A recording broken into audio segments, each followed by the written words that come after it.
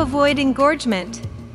Engorgement is a difficult swelling and solidifying of your bosoms that happens when you produce more milk than your baby consumes. If engorgement persists, you can hand express bosoms milk by gently massaging the areola between your fingers. You may want to express milk under a warm shower, which helps the milk flow more easily. If you don't succeed, try using a pump and continue until your bosoms soften and feel comfortable again.